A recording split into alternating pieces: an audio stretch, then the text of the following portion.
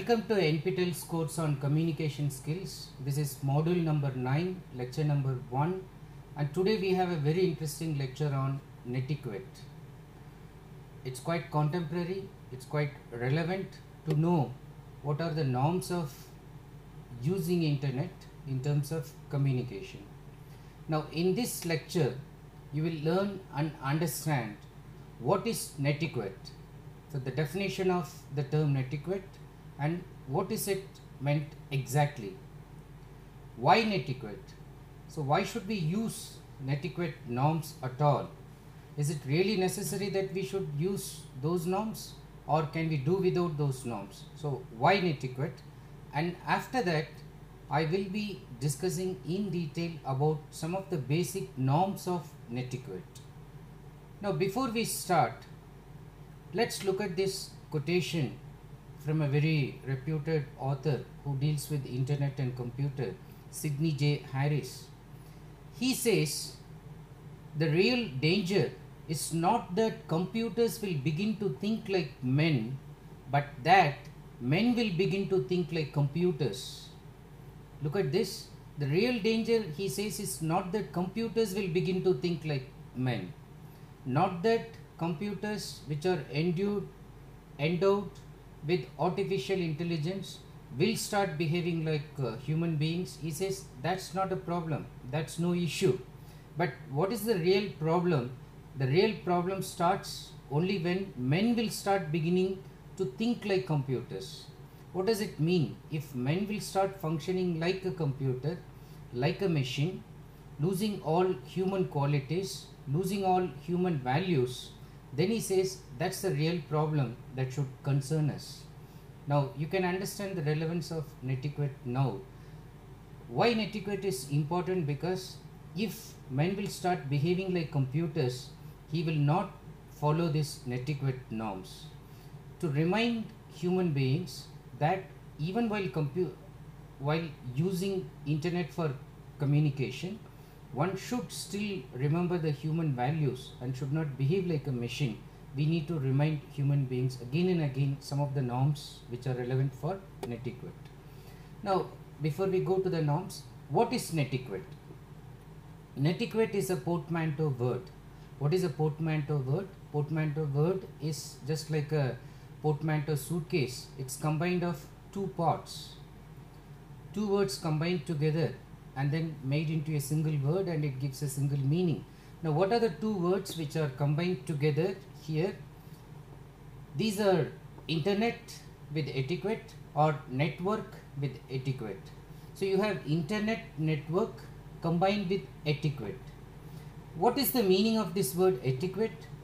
Etiquette is generally used as an umbrella term for rules governing socially and culturally acceptable behavior. Now any rules generally which deal with the general principles of behaving in a society in a very culturally acceptable manner are considered etiquette.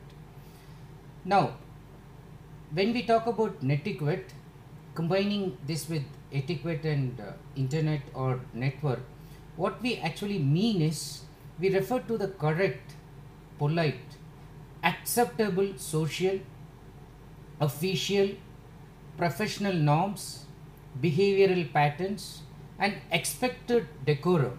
Decorum is the manner in which one should perform oneself, present oneself in the internet, for using the internet or the cyberspace for communication purposes. Now cyberspace, again we are using it as the space that is controlled by computer or internet, the imaginary space in which we are all sending emails, where it is not done in a physical sense but in the cybernetic sense. To continue with the question, why Netiquette? Today we are living in an internet age, and the internet thankfully has really contracted the world into a global village. What do we mean by a global village? Just like in a village, the message is very quickly transmitted from one part of the world to the other. Traveling from one part of the world to the other has become just a very easy business. But The question is whether communication has become much more effective or not. No, that still remains a question. The problem is communication has become a much more complicated process.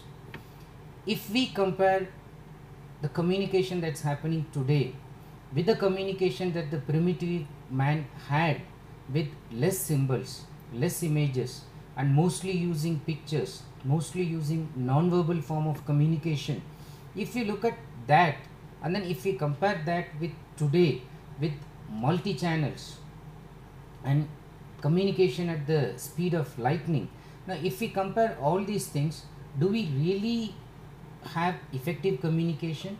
So that is very much doubted.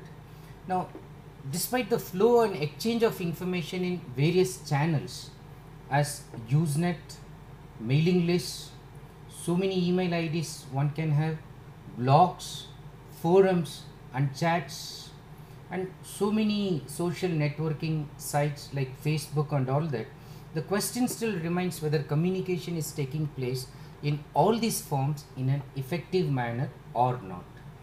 Now, once again, Netiquette is important to have effective communication in the internet. The internet, what has it done? In its attempt to enlarge the vistas of human mind, has actually narrowed down values of the human heart. No doubt it has enlarged the vistas of human mind. Human mind has gone beyond what was never thought before. But what about the values of human heart? It has contracted. So people who appear to be intellectuals, people who appear to be advanced in terms of scientific thinking, appear to be quite narrowed down at the level of feeling, at the level of expressing one's emotion. Now today, if you look at this scenario, there are more hate mails. People write, express their negative feelings using internet. There are more sites that violate privacy policies. What does it mean? They're using unethical means. They are losing their ethical groundings. And frequently we hear about hacking of email identities. So people suddenly saying that somebody sent through my email identity and that doesn't belong to me, or my ID was hacked and I changed the password, now it is safe. So you do not send to this ID, or whatever sent before in my ID, you do not take that seriously. Sometimes people send email through one's ID after hacking it, saying that the person is seriously ill and then demand certain amount of money, and close friends and relatives send money. Now where have we come to? When this kind of hacking is happening in email identities, the ethical grounding has been lost. The gradually shrinking down of human heart and human values. People misunderstand and lose precious relationships built for years by a casual click of send button. Years of relationship built, 30 years, 40 years relationship built, inadvertently, without thinking, without giving a second thought, people press the send button and the mail goes and the other person is offended because of some inadvertent use of some words. Why netiquette? Sending emails has become the most used and abused form of cyber communication. In fact, when I talk about netiquette, I am generally referring to all the norms that govern the use of internet communication. But to focus on one aspect of internet communication, for our lecture, we will focus on email communication. Now, email has been much used and much abused in terms of cyber communication. In terms of business communication, for instance, people are generally trying to write business letters and learn the nuances of sending effective letters. Some companies even have a training program in which the recruited new employees are given training in terms of communication skills. They are told how to write good business letters. They are again and again given models, examples of writing effective business letters. In a sense, they are trained. But When we ask the question, are people really trying to write emails? Certainly no. Somehow there is an impression that one can just write something and then send it. So is training really required? Many people think that no, training is not required, but which is not true actually.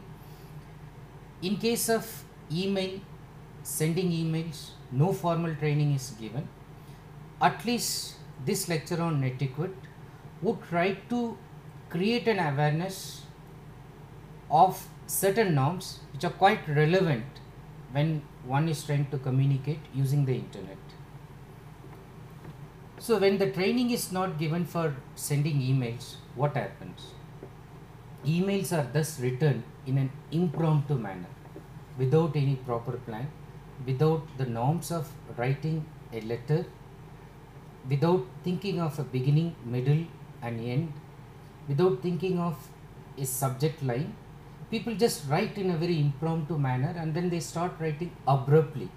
Suddenly they think of writing an email and then suddenly they send it.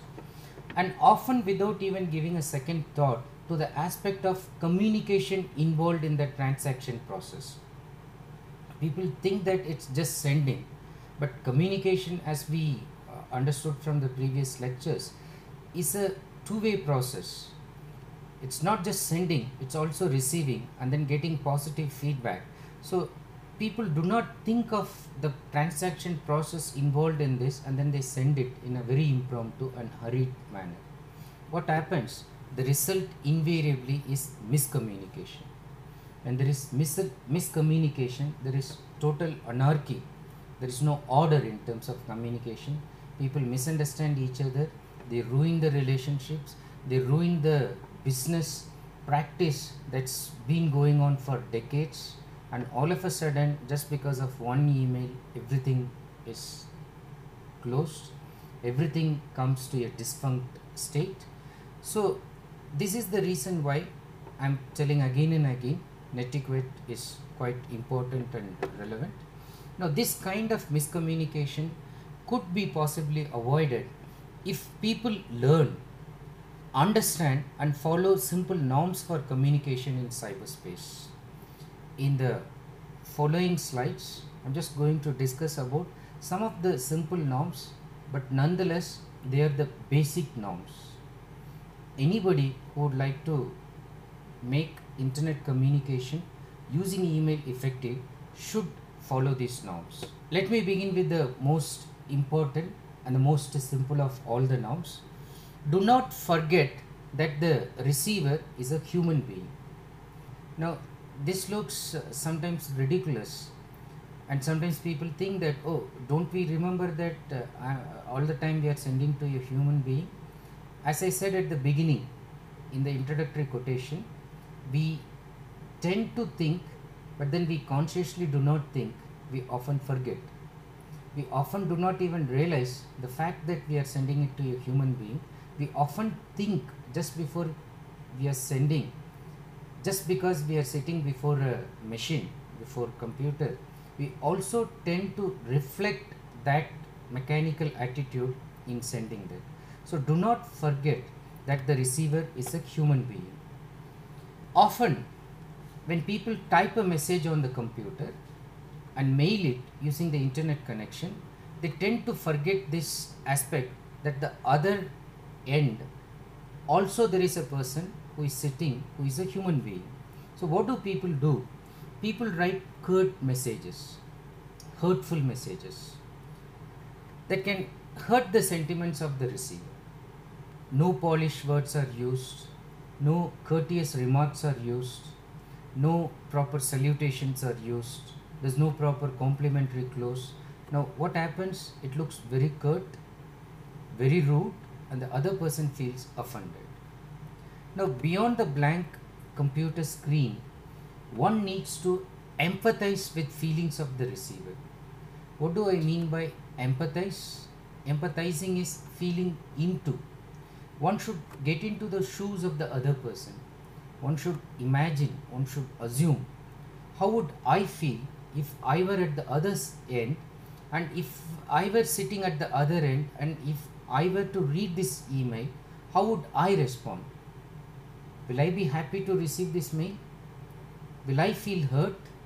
Now, if the answer is in negative, it's definitely important that you spend some more time, which is worthwhile, in restructuring the letter, in rewriting the email communication, and then use your empathized feelings to add words that will make the other person feel pleasant while receiving the email. Now, compare this with direct oral communication. When this is sent through email, computer is acting as the modem or the channel, and then it is sent through internet. In direct oral communication or face-to-face communication, both the sender as well as the receiver, they are facing each other. Now, what is the advantage? Now, when the sender is sending message to the receiver, when the sender is looking at the other person, the sender can always modify, alter the message according to the facial expression of the receiver. The receiver can give non-verbal communication using the facial expression, or the receiver can even verbally connote his or her interest in the subject matter, lack of interest in the subject matter, antipathy, hatred towards the subject matter. All are possible. So in oral communication, direct communication, there is face-to-face interaction, direct involvement, and here one can easily alter the expressions, messages. Now compare this with email communication. The face-to-face aspect is absent. Now what happens when the face-to-face aspect is absent? You are not able to decode the expressions of the other person, and you are sending at a time when the person is not very much before the computer. The person comes at his or her own disposal to open the computer. So absolutely the person is absent. You have no mechanism of decoding the expression of the other person. So it is absolutely important you think of this, put yourself into the shoes of the other person, and try to cut across the impersonal, the objective feeling, the machine-like feeling that comes. You cut across that and try to create a personal appeal. Even the modern business letters generally call for this personal appeal. Although it is supposed to be highly professional, it calls for this kind of personal appeal. And how can you give this personal appeal? You can use suitable words, or even you can use the so-called emoticons. Emoticon is another portmanteau word which means emotion and icons. The emotions which are expressed in terms of images, icons. So you can use those images to indicate your mood. Sometimes you are in a jovial mood, so put one smiley there. Sometimes you are really sad, hurt, there's another smiley that's indicating that you are crying. Now this will just at least tell the other person in a light-hearted manner what you are feeling. Just to continue with this aspect of not forgetting that the receiver is a human being, smileys or emoticons can be used to indicate your mood or to reduce the monotony of the message as well. So if you simply type keys as colon, dash or hyphen and then this bracket, and then when you press enter, it automatically gives you smileys. And today there are so many client servers who have actually put the smileys ready-made. You don't even have to type them. You have to just select the icon, press it, and automatically it will be added in your mail. Now, what is the advantage of such additions? Such additions also tell the receiver how much care you take in communicating your message with the right tone and attitude. Right tone and attitude. Your attitude is reflected very much using the emoticons. So just to recapitulate and put it in one sentence, the first basic norm of Netiquette: Consideration for others. Consideration for others is thus the cardinal netiquette principle one should always bear in mind, which is also a general rule in terms of communication, but in terms of internet, email communication, consideration for others is the cardinal principle one should always keep in mind. Now the second now, the second basic, the second simple now, remember written words can be stored permanently. Remember, written words can be stored permanently. What does it imply? It implies so many things. Basically, first, when it is the oral communication, the orally spoken words, unless it is recorded, stored for proper use, generally most people do not think of the recording aspect. When something is spoken, it's lost immediately. But when something is written, the written words can be stored permanently. They are stored, recorded, can be kept forever. So what does it mean? Since these words can be stored permanently, one should be very careful in choosing the right words for communication. One can read this so many times. One can read this after 5 years, 10 years, 20 years. So one has to be very careful in choosing the right words, so that when a person is reading it for the 100th time, even then the person should feel pleasant about reading it. The email sent casually can return with so much malignity. If it is sent without giving proper thought, it comes back with lot of ill will, lot of bad feelings, that the sender regrets throughout his life for having sent that one thoughtless mail. The sender sends it in a hurry, thinking that nothing will happen. The other person is offended, sending that with ill will. Lot more hurtful words have been added, and then the sender regrets for a lifetime that why didn't I send another 2-3 minutes extra to modify my words, so that this miscommunication could have been averted, could have been avoided. The next now, ironically, the receiver controls the sent email. Note this, ironically, the receiver controls the sent email. Why do I say ironically? It's ironic because generally we think whenever we do something, whenever we initiate an action, we always think that we have control, absolute control over that action. Now here it is ironic. It's conversely the opposite that happens. Once you send the email, you have no control over your emails once you press that send button. Once sent, ironically, it is the receiver who has absolute control over your mails. You don't have any control. So the receiver decides. You do not decide. The receiver decides. Even if you have requested the receiver that the mail should be deleted immediately, but it is the receiver who will decide whether to delete or store the mail for future use. The receiver can even tell a lie to you by saying that yes, of course I deleted the mail, but keep it and then use it after 10 years, much to your embarrassment.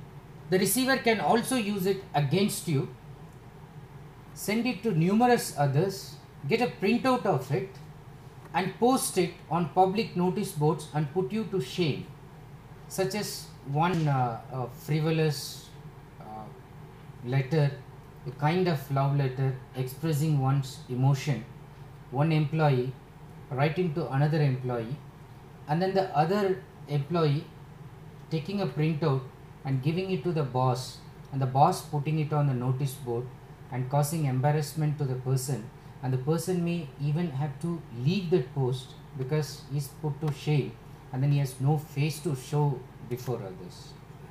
One email can just ruin the job also.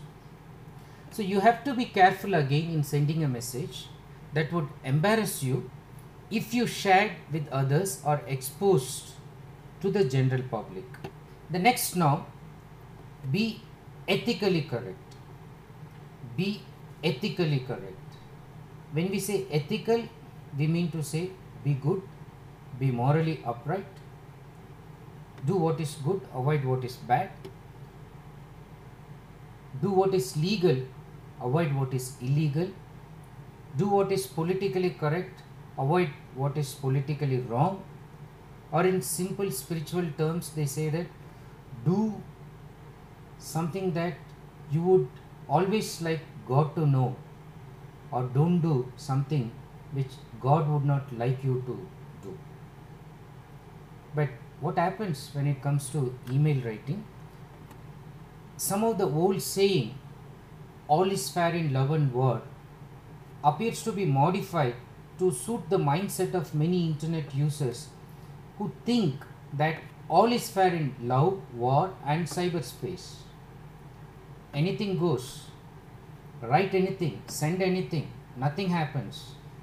So that seems to be the attitude, or at least that is what many network users believe when they post materials which are unethical or communicate by lowering their ethical standards for the internet. While unethical means may win short-term gains. So why do you send unethical means? You sometimes have fun, you have some gain, but this gain is bound to be short-term, temporary. To gain a truly professional image, one has to maintain high ethical standards in cyberspace too. Sometimes some people ask, do we really have standards in cyberspace? Yes, of course. And especially if you want a highly professional image, you should have this high ethical standards. And because of the risk of being caught in unethical practice is very high, today nothing escapes the media, nothing escapes cyberspace, nothing escapes internet. So everything is seen, everything is caught, everything is captured, everything is stored, everything is reproduced, everything is recorded, everything is used by multiple users. Now because of this fact, and because of also the fact that if caught, it can damage reputation gain for years, one should be ethically correct. The next norm makes sense, though it is difficult to. You might be wondering, what am I talking about? Won't you make sense when you are just sending an email? I am implying yes, of course. I am saying that yes, most of the times it appears that you don't think of making sense. Or to put it in another manner, it's rather easy to make nonsense in written communication. It doesn't take much time, doesn't take much preparation to cause nonsense. Especially when a person is writing, whatever comes to one's mind without bothering to know whether what is expressed clearly reflects one's thoughts, it actually causes nonsense. Making sense is difficult. You need to think about it, you need to work on it, you need to revise if you really want to make sense, as it means curtailing some bad writing habit accumulated over a period of time. Now when I say bad writing habit, I am not blaming any individual, because this is something that has been accumulated over a period of time. So from childhood, most of us have acquired a lot of bad habits, especially in terms of writing. Now those habits creep in when we are sending the email. Now those habits should be curtailed. And if one is conscious about it, and if one thinks, let me make sense, let me not make nonsense, it's very easy to do that. What can one do to make sense? Try to avoid worn out phrases, phrases which have no relevance anymore, which do not make any sense in the context.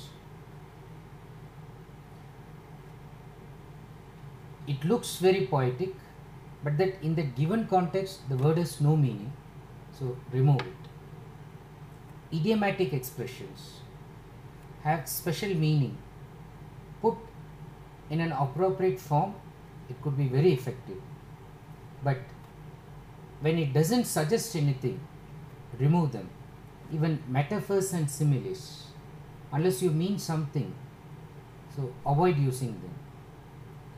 And if you cannot use them properly, it can even confuse the reader and it can lead to miscommunication.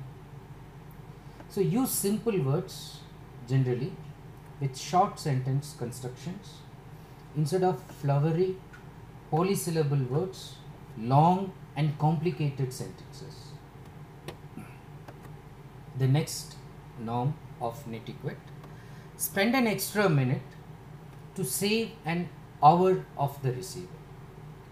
Spend an extra minute to save an hour of the receiver. What do I mean by this? Most of the times, people do not spend more time in revising or even in re-looking at the email that one is supposed to send. But extra time should be spent on editing the text, should be spent on checking the spelling, inserting emoticons to express one's right tone and attitude, making use of punctuation marks. Many people write email without punctuation marks, dividing lengthy matter into readable paragraphs and give lot of space, white space in between, remembering to type a descriptive subject line, and finally by not sending an unsolicited and irrelevant mail.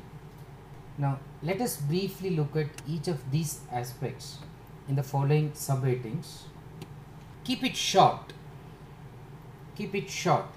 In fact, generally as a communication principle, we say that you keep it short and simple. As far as email is concerned, first remember that you should keep it short. When I say short, I mean to say that keep your emails focused in content and short in length. Focused content and it's short in length. Why it is important that it is short in length? Because people generally do not have time to read long mails. There are people, when they open it and then when they see lengthy mails, they just delete it. They don't have time. Or when they know that such a person, so and so, will always send lengthy mails, they develop an attitude, a negative attitude of course, against that person's emails, and some people even put that under spam folder. So the lengthy mails generally are not read. So the thumb rule is that if you cannot convey an idea effectively in a short paragraph, you can never do the same in a long essay. If you really want to show that you are skilled in writing, your skill is not in writing many number of words, showing that you can write lengthy paragraphs, but your skill is in showing that you can write short, concise, precise sentences with clarity, with focused content, and you can express your ideas succinctly, clearly within that small, short content, not in writing lengthy emails. But in case an email has to be significantly and justifiably lengthy owing to the nature of the subject matter, some legal document, some official transaction, it has to be lengthy because it has various components. So deliberately you need not prune it, deliberately you need not make it short, which has to be justifiably lengthy. Then what you can do, you can use subheadings, which means you are dividing the long lengthy one into small paragraphs, and not only making them into small paragraphs, but you are also giving a heading, small heading, combined with the paragraph divisions and spaces in between paragraphs to make it easy for reading and understanding. If it is crammed without any space, and if more spaces are given, and if you look at both document, the one that has more spaces will definitely get the reader's attention.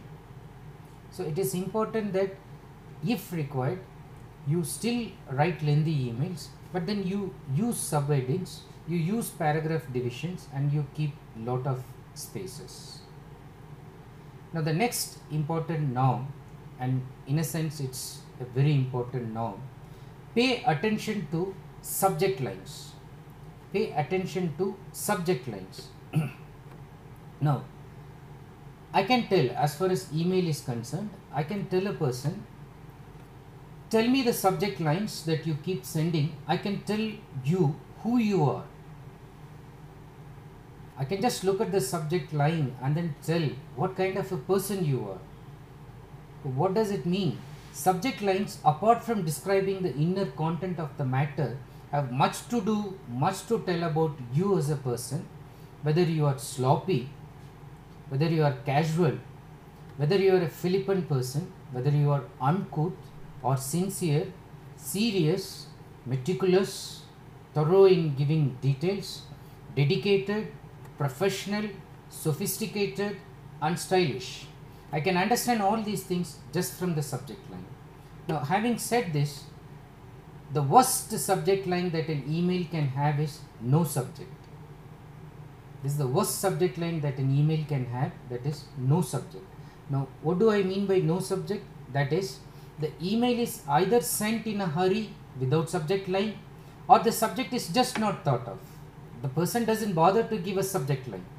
Now, in both cases, the sender is unmindful of the precious time the receiver has to send in opening, reading, and understanding the subject, and quite often realize that it is an irrelevant message that needs to be deleted. So the subject should clearly express the content at the outset, giving freedom to the receiver to exercise an option of opening the mail or deleting it. But this does not mean that you will use very tempting and tantalizing subject lines like free holiday trip to Florida, open and become Bill Gates, stay young forever. Now, don't use such subject lines unless you mean something serious. Nor should you overemphasize the subject by capitalizing them or by creating a false sense of urgency. Now, as the story goes, the employees of a reputed computer manufacturing company never responded to their manager's emails immediately, despite the standard subject line, urgent, matter, respond immediately, all in caps. All the mails he sent all have this message. Now what happened? The employees simply lost feeling about this sense of urgency because all the mails carried this in capital letters. So be mindful about it. Use short descriptive phrase for the subject line indicating the gist of the email. If it is a meeting, so subject lines are very, very important, and it's very important that you use a short descriptive phrase for the subject line indicating the gist of the email. If I would ask you, before you send an email, if I were there to ask you, how would you describe your email in a single word, or at least in 2 words?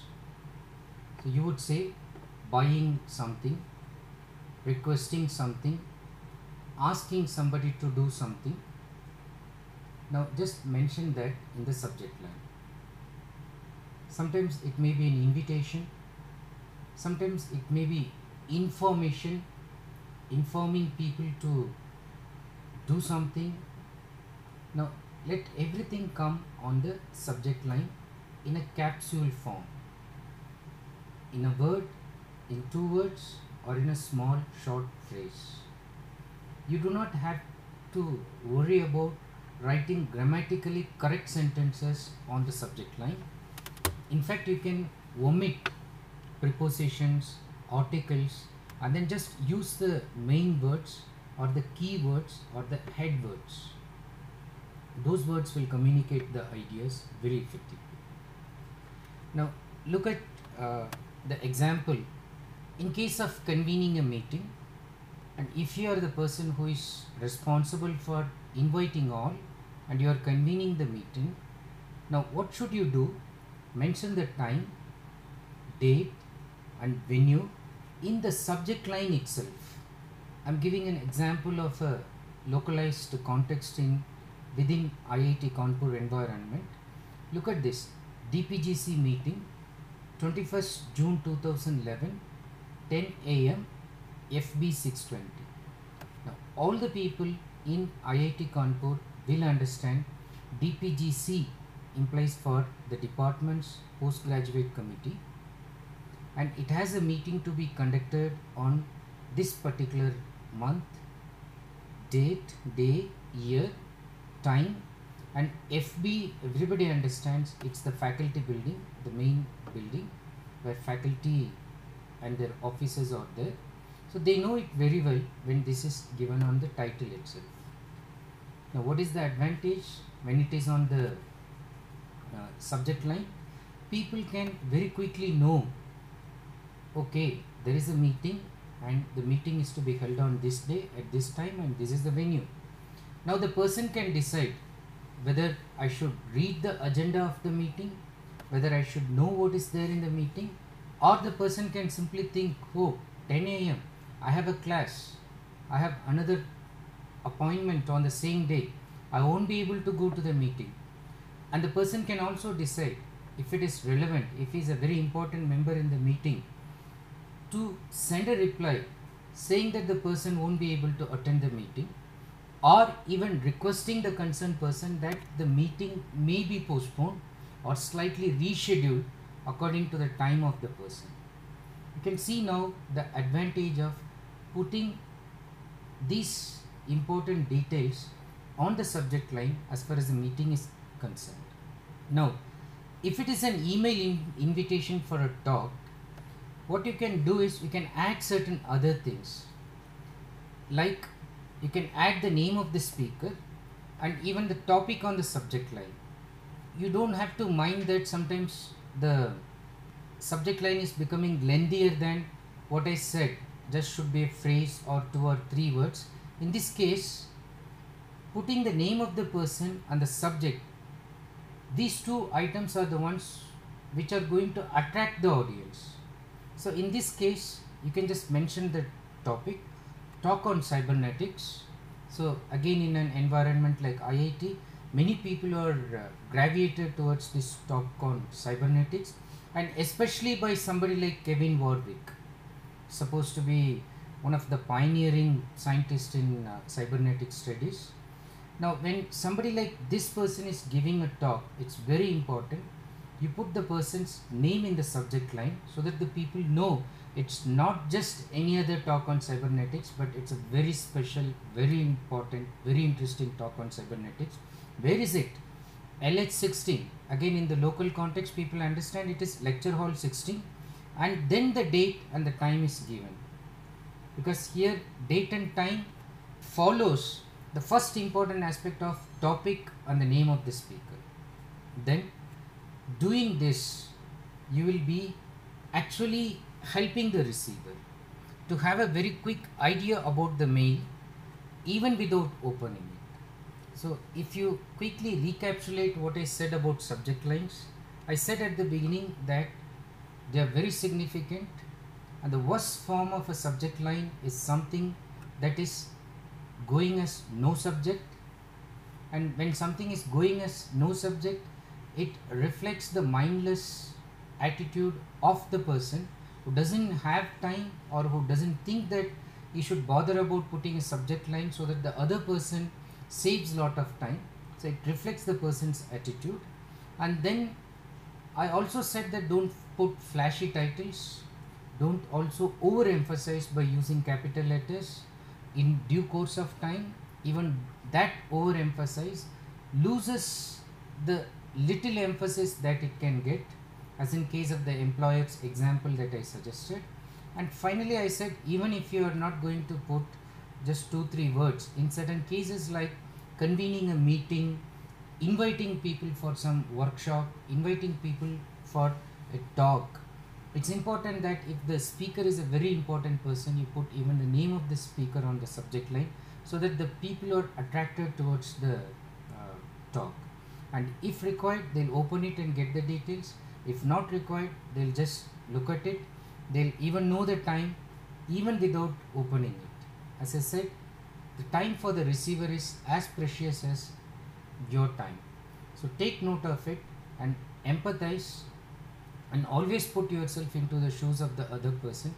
Keep it short, focus to the content, make it clearly visible in the subject line, and if you remember these simple norms, definitely your email communication will become very effective. Now, are these the only norms? No, there are some more norms. We will continue about those norms in the next lecture, which is again on Netiquette, but we'll just focus on some more norms of Netiquette in continuation with this. Thank you so much.